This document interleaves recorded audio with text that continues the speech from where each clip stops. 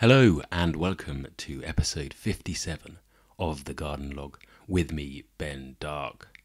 I am a gardener, and this week I have been gardening through a veil of sweat as the sun burst forth and the deadlines rolled onwards.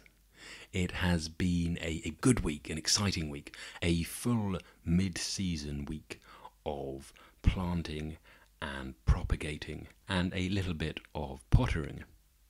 On this episode I am talking about the creation of a totemic woodland garden, about the passive-aggressive watering boasts of nameless gardeners, and about bluebells and birch trees, just to leave things on an evocative and poetic note.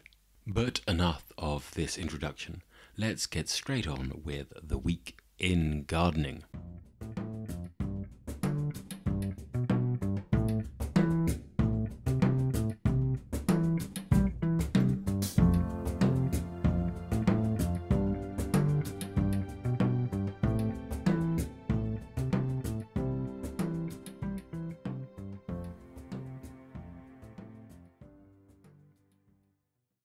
Welcome to the week in gardening, a week in which I added to my growing collection of wrinkles by getting my first proper sunburn of the year. This sunburn is mainly focused on the middle arm region, which makes it a quintessential farmer's tan. And farmer's tans tend to strike me at about this time of year, where the body is pale and underexposed, and I'm caught in that awkward in-between wardrobe moment.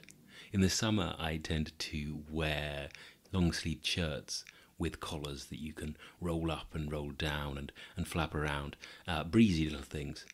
And in the winter, I wear woolen jumpers over the top of a t-shirt, because wearing a heavy woolen jumper over a shirt is scrunchy and wrinkly, and it doesn't work so well. But this time of year leaves me stripping off layers and hopping around like a de-shelled snail.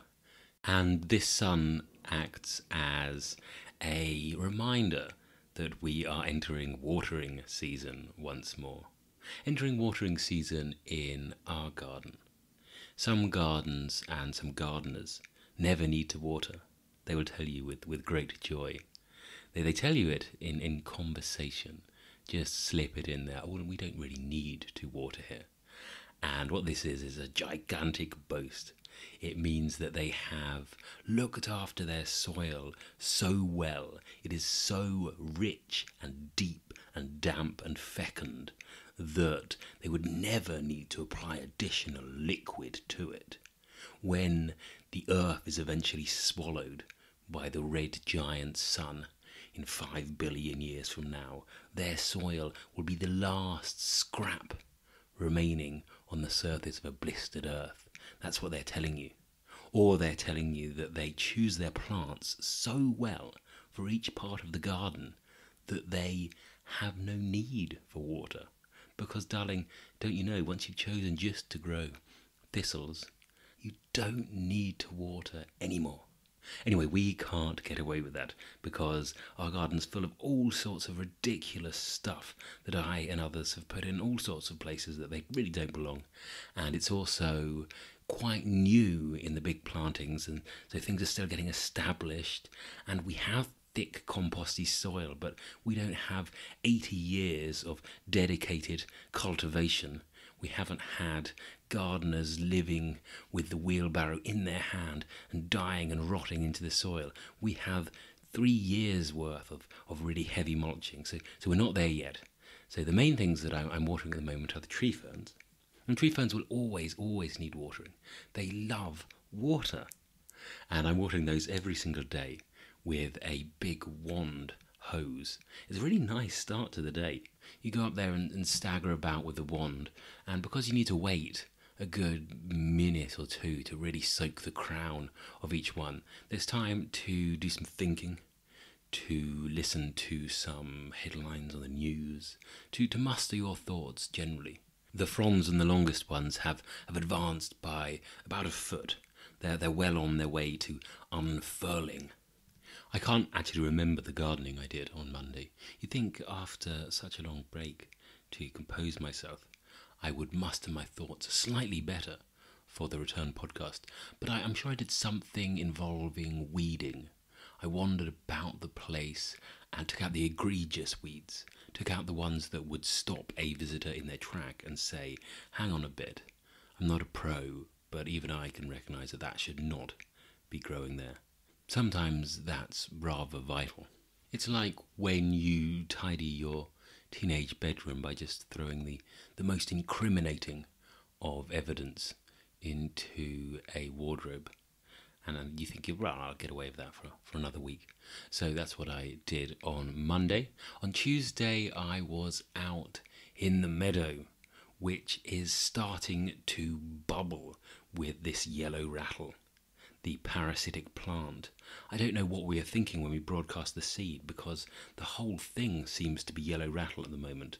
The poor grass doesn't stand a chance. We wanted to introduce a little botanical vampire to them, and instead we have opened the gates of hell, and all of these blood-sucking little fiendish plants are out there sticking their roots into the grass roots.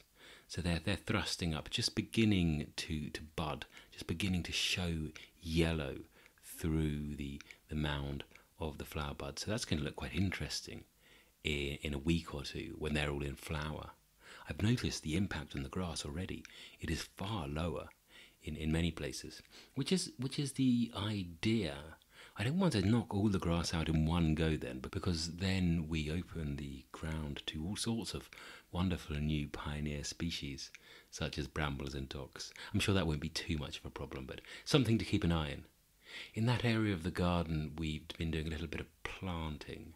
On the edge of a big lawn, we've put a little stand of silver birch, and these silver birch come out on a sort of spit of brackeny bluebell wood.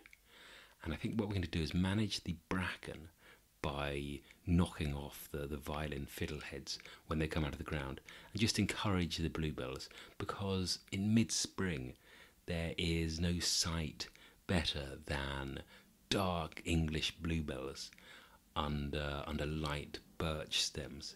It's got the air of an impressionist painting, that bruised shadow blue with the bold upright strokes above it. It's quite a magnificent effect whenever you see it, and we're going to go for a little bit of magnificence, as is our wont.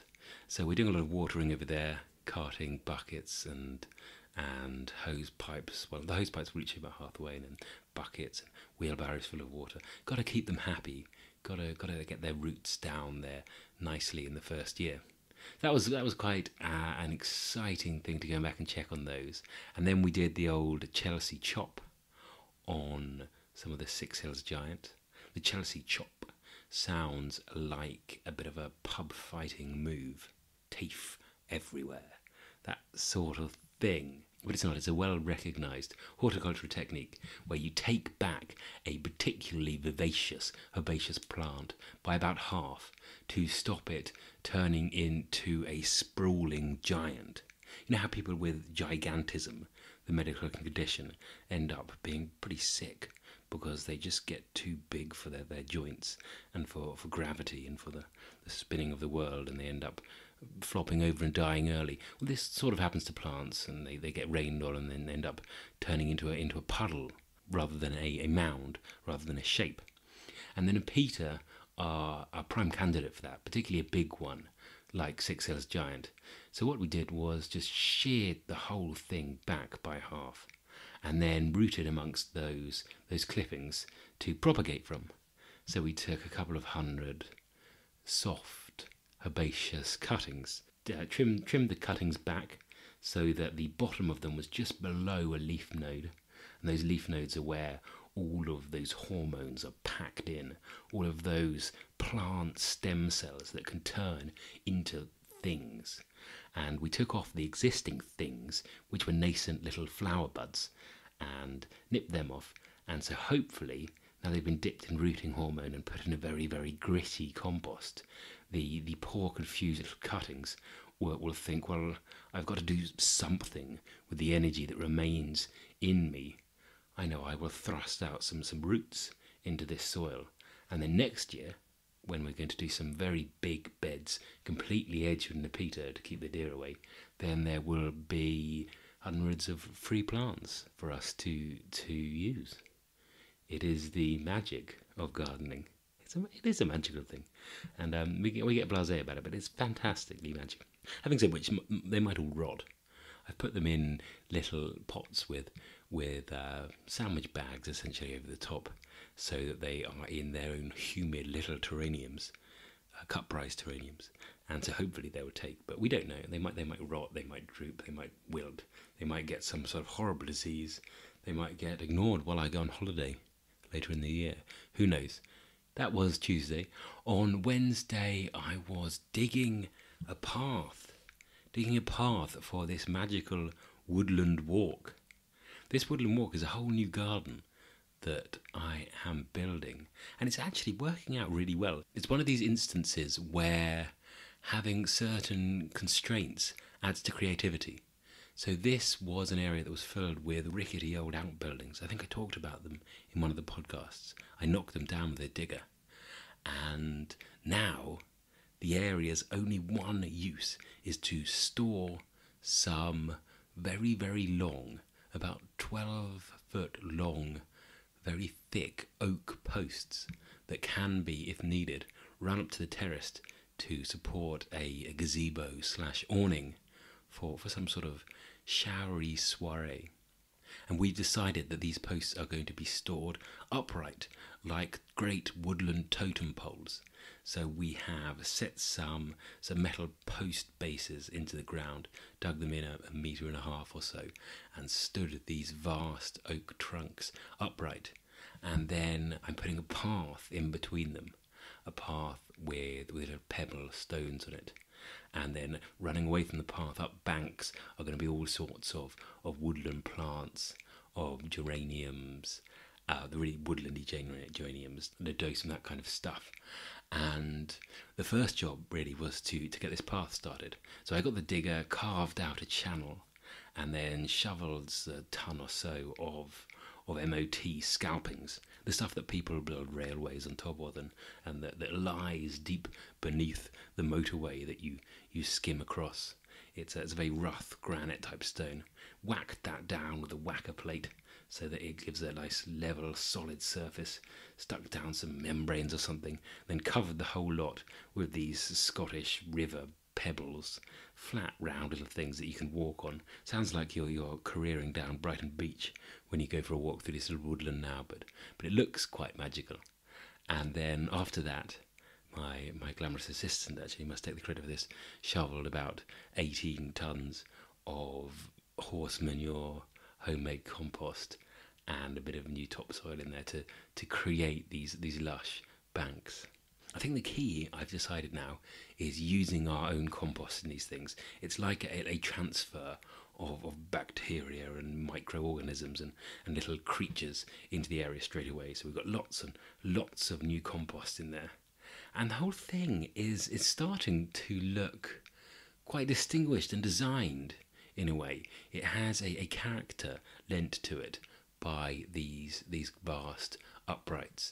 It looks like something you might see in a Thomas Stuart Smith garden, were he less interested in beech columns and more interested in lumps of wood. Land art, that's what I should call it. I've been creating some land art on Wednesday. On Thursday I created very little.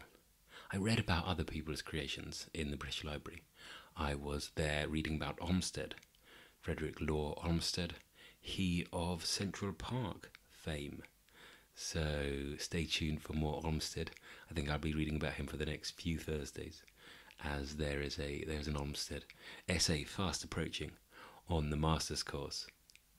I'm impressed, I have to say, with Olmsted. I like the chap.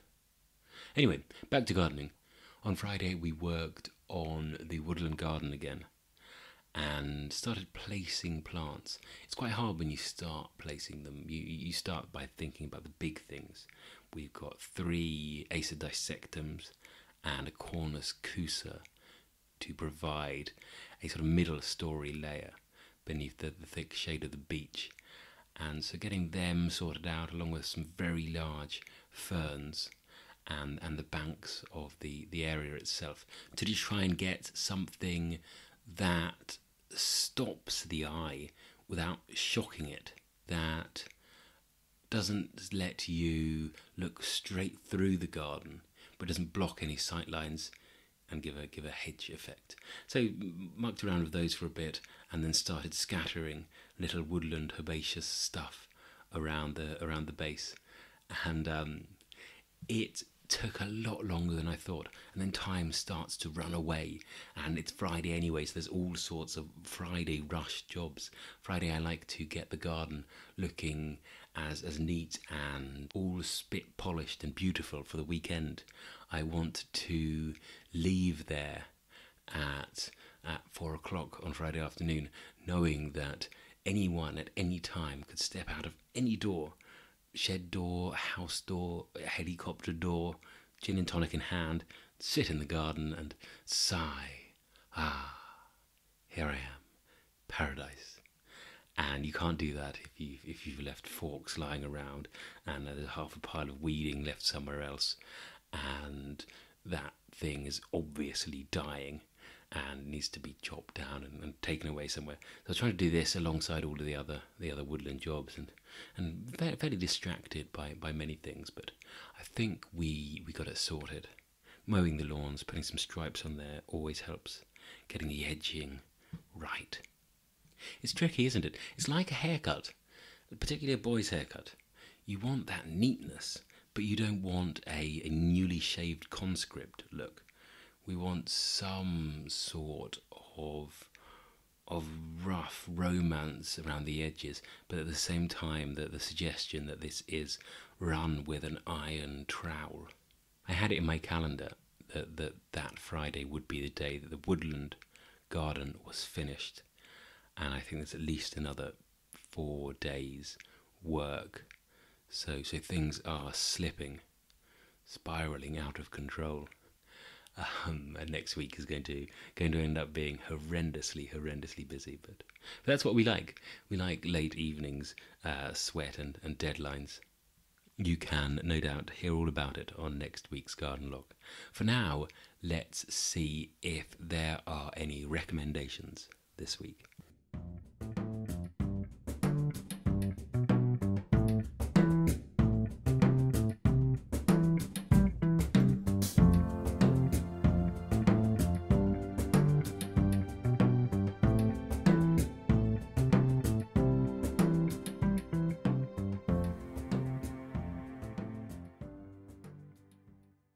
My recommendation this week is a novel.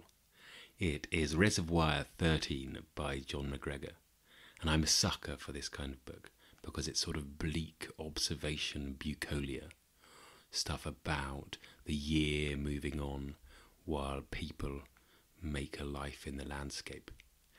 And I particularly love the style. It's written in this omniscient narrator style where a cast of characters is flitted between constantly. Within one paragraph you might have 15 or 16 characters mentioned, just a sentence about each as they go about their lives within this landscape. And I don't think that there have been many classic novels featuring gardening, but this is certainly one. I don't know if McGregor has an allotment, but he gets the grumpy allotment people absolutely perfectly. I'm going to read you a paragraph from 3/4 of the way through the book. And from it, I think you'll get a sense of the man as a writer and of what allotments are like. From his window, if he slid far enough down the pillow, Jackson could see the flag on the tower of the church and know the strength and direction of the wind. And in March, the first westerly of the year, had the flag standing out straight. It had him thinking of the flags on the moor when they were looking for the girl. The allotments committee got the insurance money for the burnt-out sheds, and there were rumblings when the replacements went up. Everyone will be burning out their sheds if that's what you get in return, Clive said. Susanna Wright took on the allotment plot next to Clive's. It had only been vacant a few months and was in good order. She walked round it with him and started talking about a shed, new paths, a lawn area with a table and chairs. There was a greenhouse, but some of the panes were missing, and she talked about replacing those. He nodded, but he was making a face. "You look like you have a suggestion," she said. Clive pulled some shreds of plastic feed bag from the brambles by the greenhouse and began coiling them around his fist. "Not really a suggestion," he said, "more of an observation." Susanna waited. "We get a lot of new folk taking on plots," he said. "They like to do a lot of tidying up. They like to make the place look nice, make themselves comfortable. Takes a lot of work. Get so they forget to do the planting." Susanna nodded. There were some pieces of broken glass in the soil beneath the brambles, and she crouched down to pick them up. "And that was my mistake last time." "It's a question of priorities," he said. "You get your plants in at the right time. Get the mulch down, do the weeding, do the watering. That's work enough. You do all that, you'll enjoy being here. A plot full of healthy plants, crops coming off, flowers out. That's the best little place in the world. You'll not be worrying about benches or lawns or tidy paths, water features, wind chimes. Clive?" He looked at her. "I see you putting a bleeding wind chime up here. I'll be straight over to take it down," he said. She laughed, but he wasn't joking. "That's noted," she said. "I appreciate it. I don't want to meddle," he said. "No, please do. Meddle away." He looked at her and handed over the coil of shredded plastic. "Bins are in the car park," he said. As he turned to go, she heard him mutter something more about wind chimes. The clocks went forward, and the evenings opened out. The bracken shoots sprang slowly from the hills and unwound towards the sky. The penned pheasants on the estate started to lay, and the eggs were taken to the hatchery to be washed and sorted. Sue Cooper was made redundant from her job at the BBC, with a much smaller payment than she'd been offered the year before. It's just very good writing about allotments and allotment committee members. Obviously, most of the book is not about allotments. It's about the hunt for a girl gone missing on the moors. But to come for the horror and stay for the horticulture is probably as good a way of getting people into gardening as any. And the book's worth reading for other lines. A few pages after that passage, there's this wonderful bit where he describes the gentle cushioning of the broad beans pod as one of nature's senseless excesses, which is true. When you ever shucked a broad bean, why is it so perfectly, luxuriantly, opulently cushioned in there? Anyway, that's a book well worth reading if you get any time between the onrush of summer. Thank you very much for listening today. Sorry again for the absence. Hopefully I'll be back next week to tell you how the Woodland project got on. In the meantime, enjoy the Chelsea Flower Show. I believe that is on now. And make sure you get out into your own garden or into other people's gardens. Fences, they're not much of a barrier, are they? And just enjoy yourself in nature. I will be out there working on my farmer's tan and collecting some more gardening anecdotes for next week. Thank you very, very much for listening, and goodbye.